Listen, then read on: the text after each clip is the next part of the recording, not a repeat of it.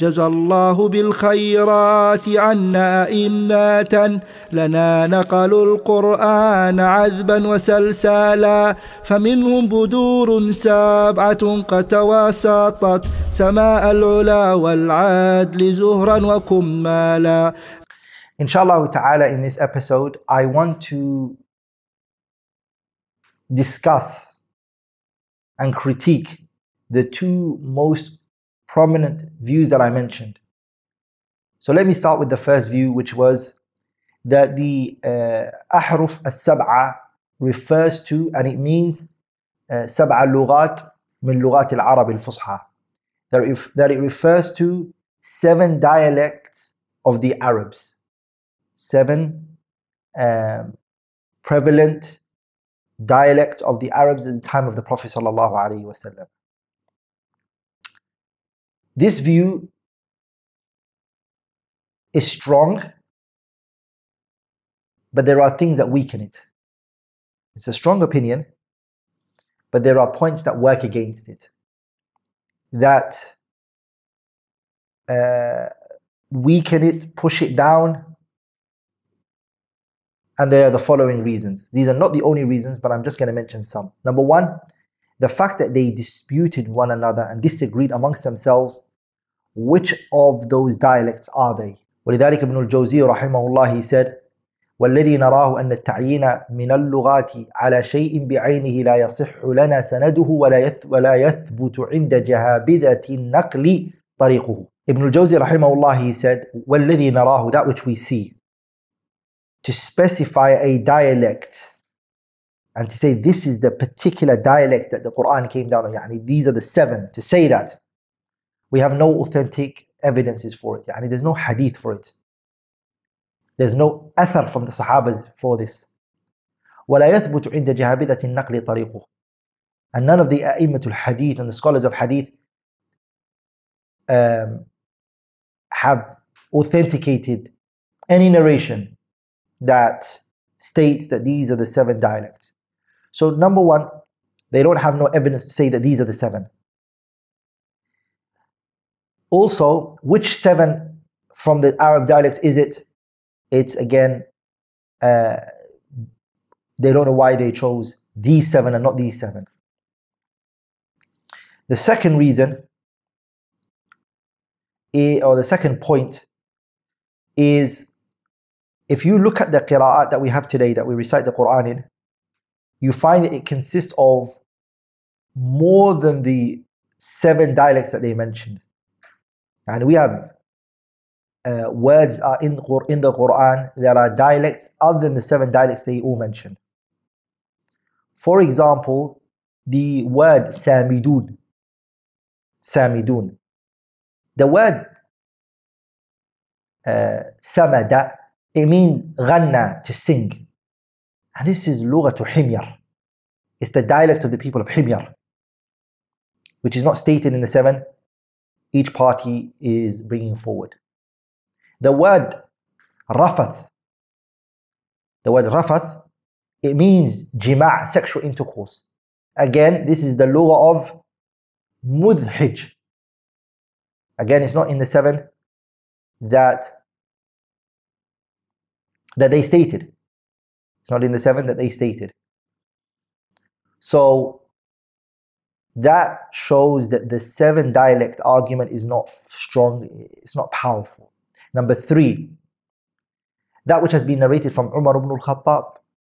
When Umar radiallahu anhu was speaking to Abdullah ibn Mas'ud, Umar radiallahu anhu said to him, إن القرآن أنزل بلغة قريش, that the Qur'an has been sent down in the dialect of Quraysh.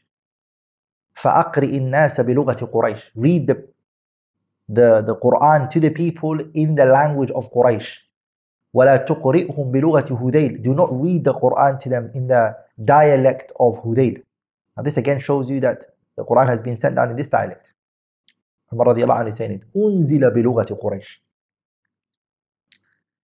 There's another hadith Imam al-Bukhari narrated that Uthman ibn Affan said to the scribes that were writing, he said to them, إذا اختلفتم وزيد بن ثابت في شيء من القرآن, if you guys and Zayd ibn Thabit dispute regarding anything related to the Qur'an, فَاكْتُبُوهُ بِلِسَانِ قُرَيْشٍ. Write it in the dialect of Quraysh. فَإِنَّمَا نَزَلَ بِلِسَانِهِمْ, because it came down in their dialect. So that shows the argument that says it came down, أُنزِلَ الْقُرْآنُ عَلَى سَبْعَةِ أَحْرُفٍ, that the Qur'an was sent down in 7 dialects.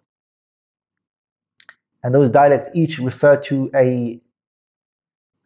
the dialects of the Arab of that time is weak, because Uthman and Umar are both saying that it came down in the dialect of Quraysh. The fourth point that debunks this claim that it's sent down in these 7 dialects is Umar and Hisham ibn Hakim, who are both Qurashiyan. Umar is a Qurashi man and Hisham ibn Hakim is a Qurashi man. And both of them disputed in the recitation a verse in Surah Al-Furqan. Both of them are Qurashiyan, yani both of them are for Quraysh. If it was an issue of dialects, they would not have disputed one another. Then Umar would read in the dialect of Quraysh and Hisham ibn Hakim is reading in the dialect of Quraysh. مع ذلك they're differing amongst themselves. And they're claiming the reason why there is a difference is because there's different dialects and the Qur'an was sent down in different dialects. But here we have 2 Qurashiyan, 2 Quraysh men having a what? Having a khilaf, a dispute amongst themselves, both of whom are reading in the Qurashi dialect. Now we're going to go into the second opinion, the second strongest opinion out there when it comes to Al-Ahruf al-Sab'a. The second most prominent opinion out there regarding Al-Ahruf al-Sab'a. And this view, as you all know, is the view that says the Ahruf al-Sab'a is referring to 7 variations of reciting the Qur'an. And I mentioned Ibn Qutaybah held that view, Abu al-Fadl al-Razi, and also Ibn al-Jazari rahimahullah. And we discussed it in our previous episode. This opinion is weak for many reasons. I'm only going to mention 2. Number 1 is that they amongst themselves disputed and argued what 7 different variations are we referring to, because there are 20 different variations in the Qur'an. Why did you select these 7? And if you look at amongst themselves, Abu Fadl al-Razi has 7 different variations that he's referring to. Here you have Ibn Qutaybah mentioning 7 different. You have Ibn al-Jazari, he has 7 different. This shows you the fact they couldn't agree on it makes the argument a bit weak. Number 2, the second reason why this opinion seems also weak is because the wisdom in why the Ahruf al-Sab'a came down is to make matters easy for the elderly person, the illiterate person who can't read or write. And that was the purpose it came down. If you look at the 7 that Ibn al-Jazari mentioned, Abu al-Fadl al-Razi mentioned, Ibn Qutaybah mentioned, you see that it doesn't fulfill that objective. Rather, if you look deep at it, you tend to find that they are more referring to the writing rather than the pronunciation and the articulation and the recitation. When in reality, if you look at the riwayat concerning the Ahruf al-Sab'a, it's talking about the recitation. So for example, when they mention the issue of the tasrif al-af'al, past, present and verb, taqdeem and ta'khir, word order, the verbal morphology. And this is something that doesn't show the wisdom of why the Ahruf al-Sab'a came down. The Ahruf al-Sab'a came down to make matters easy. The verbal morphology doesn't seem to fulfill that goal. Or the issue of word order, for example. Okay? Or the issue of subtraction and omission and addition in some places. That doesn't seem to be the case. The problem that was there and that Ahruf al-Sab'a is trying to fulfill is people are struggling to pronounce particular words, to say those words properly.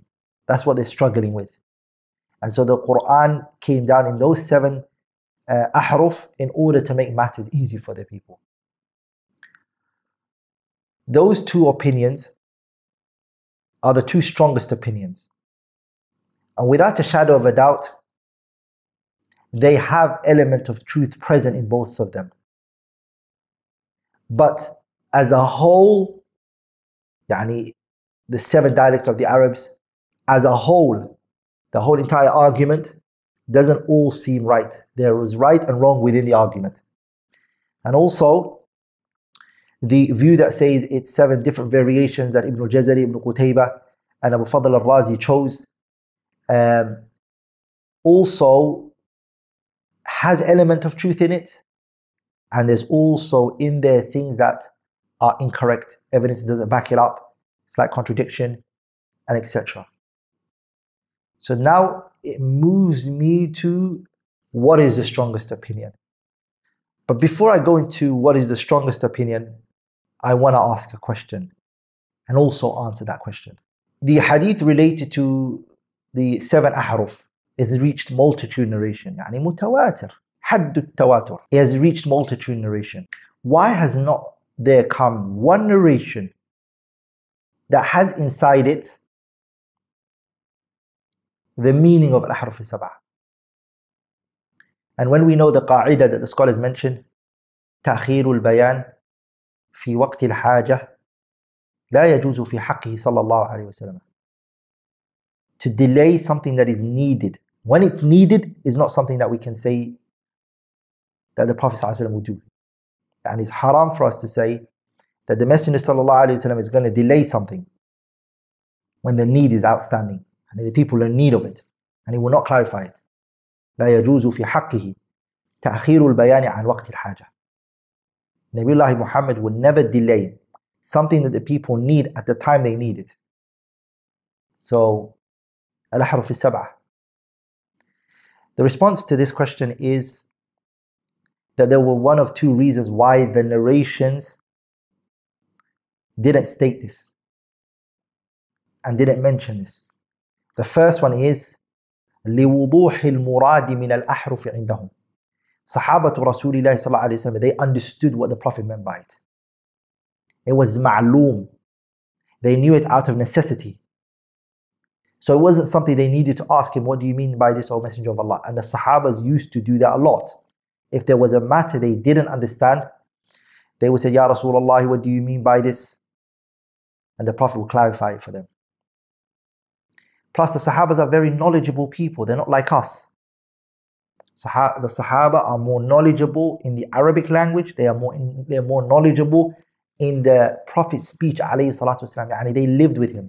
They knew his character. They knew his method of speech. They knew what he intended from things. And Abu Bakr, for example, when the Messenger sallallahu alayhi wasallam stood up and he gave his khutbah, and the Prophet sallallahu alayhi wasallam said to the companions, a slave, there's a slave, Allah tabarak wa ta'ala gave him the choice of this dunya and its glamours and the hereafter, and this slave, he chose the hereafter. Abu Bakr cried. Why did Abu Bakr cry? Because he knew that the Prophet was talking about himself, and he knew the Prophet that well.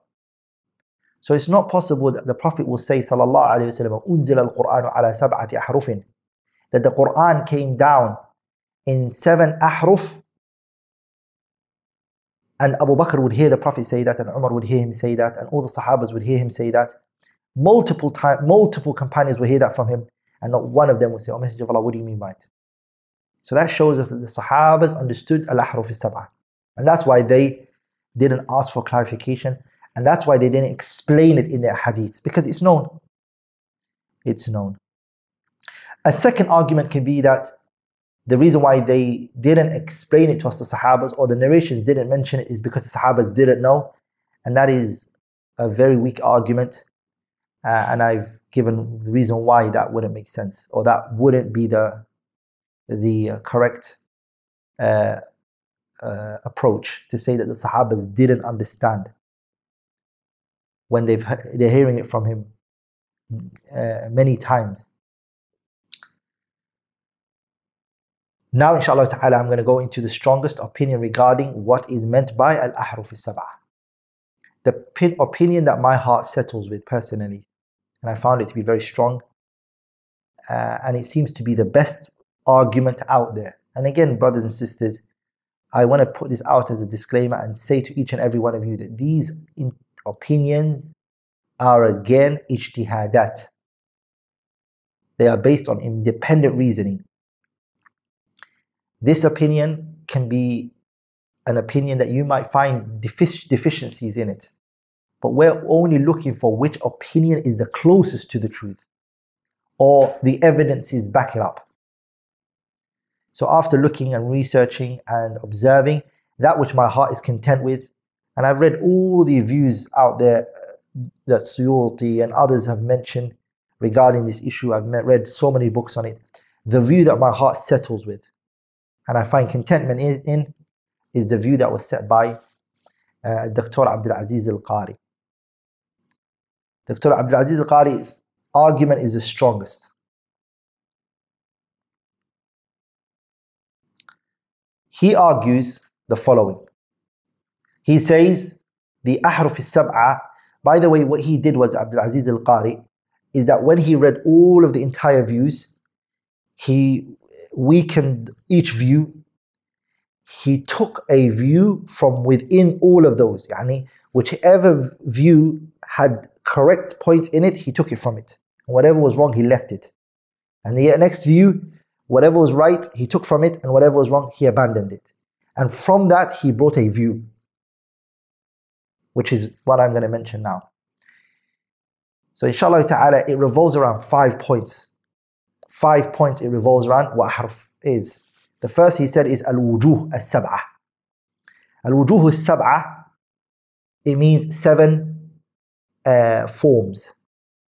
And the reason why he specifically said the word al-wujuh, which is a jam' of the word al-wajh, remember at the beginning we said that some said the word al-ahruf, which comes from the singular word harf, has many meanings. It's a word which is mushtarak, has many meanings. It means taraf. It also means an-naqatu damira. It means an-nahiya, and etc. He's choosing the opinion that said that the word al-ahruf, al-harf, means al-wajh. So he said al-wujuh, that he's strengthening that opinion. The reason why is because bistiqra'i al-fadh al-hadith. When he looked at the narrations and observed the narrations, the meaning that stands out from all of that is this concept is talking about al-wujuh, forms. And that seems to be very strong. He said al-wujuh al-sab'ah, 7. The reason why he's saying 7 is because he's trying to strengthen the opinion that the 7 is literal, not metaphorical. He's trying to say that the added here, the 7 here, is ala haqiqatihi. It's literal. It's not metaphorical. It's not a metaphor. But that being said, it doesn't mean that it's going to reach 7, because 7 is the maximum. It could sometimes be, the recitation can be in one word 3. It can mean 4. It can be 4. It can be 5. It can be 6. It can be 2. Could be possible. Because the recitation of the Qur'an is 2 types. The first one is unanimously agreed upon. Yani it's the recitation of this is all of the Qur'an are the same on it. There's no difference amongst them all. And that's the majority of the Qur'an. And there is places where there are differences. Those differences doesn't reach more than 7. 7 is the maximum. Sometimes there could be 3 differences. Sometimes there's 4 differences. So when he says as-sab'ah, it means an aqsa had, the maximum amount it can be, the recitation of it, or the forms, is that 7. For example, the word arjih, we have in the Qur'an, arjih. Arjih has sittat awjuh, 6 forms it can be recited in, 6 ways that it can be recited in. And those 6 ways are mutawatirah. يعني 6 qira'at which are mutawatirah. Now, it's not 7. We have وَيَتَّقْهِ. وَيَتَّقْهِ. It's recited in أربعة أوجه, 4 more forms, 4 ways. So sometimes it can be 4, sometimes it can be 6, وهكذا. But 7 is the maximum. Point number 3 that the definition revolves around is, he said, الأوجه السبعة لقراءة القرآن الكريم المتغايرة. The third point is المتغايرة. متغايرة means variations. But these variations are not variations which is specific to synonyms. And some of the scholars argued, remember before, that the variations here are only synonyms. It's like halumma wa aqbil wa ta'al. Like halumma, which means come here. Wa aqbil, which means come here. Ta'al, which means come here. No. Some of the variations in the Qur'an are not just synonyms. It's actually a different word with a different meaning. So the Shaykh is trying to say al-mutaghayira here means that the ikhtilaf is not just the one type which is a taraduf, that is synonyms. That's not the only type. The mutaghayira can sometimes be other than a synonym, which is strong. Point number 4. He said al-munazzalah Qur'anan. Al-munazzalah Qur'anan, what he's trying to say is that he's refuting those people who are saying the rukhsah is that the Ahruf is sab'a, when it came down, it's the rukhsah here that's been given to the people into reading in the 7 is 7 in whichever way they want. The Shaykh is trying to refute that. No, the recitation is restricted by revelation. The wording cannot just be recited the way you feel like or the way you want. It has to be restricted by a revelation. يعني, as I said to you before, is talaqi and mushafaha. يعني, these variations that you're seeing, all of them are from who? Allah Azza wa Jalla. They are not from the Prophet. He didn't make this. The Sahabas didn't make this. And the qur'at that you're seeing, they didn't make this. All of these variations are all taken from the Prophet ﷺ. They go back to the Prophet ﷺ. Last but not least, the 5th one is al-qira'ah. You can recite it in whichever of those 7 you want. He used the word al-qira'ah, which is the 5th one. The 5th point is al-qira'ah, which is the ahruf is connected to the concept of pronunciation. It's not an issue of writing and the form of a word. It's talking about the pronunciation and the articulation of the word. That's why the Prophet ﷺ, in many of the hadiths, what did he say? Aqra'ani Jibreel. Jibreel recited on me. In another riwayah, another word, he says, Wallah, he says, وَإِنَّ اللَّهَ يَأْمُرُكَ أَن تَقْرَأ أُمَّتَكَ. Allah is commanding you to recite onto your ummah. Also the Prophet ﷺ, he said in another riwayah, or another wording, he said, or another hadith, فَقْرَأُوا مِنْهَا مَا تَيَسَّرْ. And the word is, the issue of al-ahruf revolves around recitation. Okay? So this again, it debunks the claim of those who are more focusing on the form of the word and the writing of that word. The issue of al-ahruf revolves around al-qira'ah, pronunciation.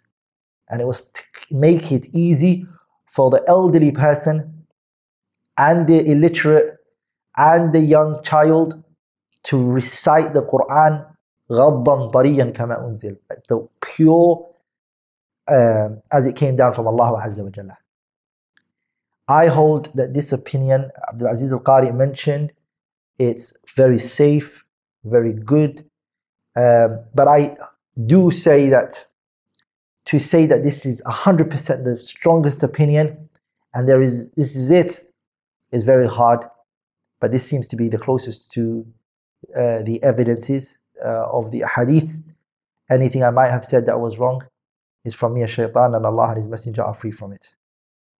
Assalamu alaikum wa rahmatullahi wa barakatuhu. How can you do a 2-second action right now that will give you a share of the reward of everything we're doing on this YouTube channel? Simple. like this video and click subscribe. Why? It will allow YouTube to recommend our videos to other users. And imagine the huge amount of reward that could be waiting for you on the Day of Judgment if you did that with a sincere intention of spreading the Deen of Allah. You'll be rewarded for every single person who benefits from one of our videos as a result of your like or subscribe. That's an easy 2-second action that you definitely don't want to miss out on. Do it now, click like and subscribe, and don't forget to make that intention.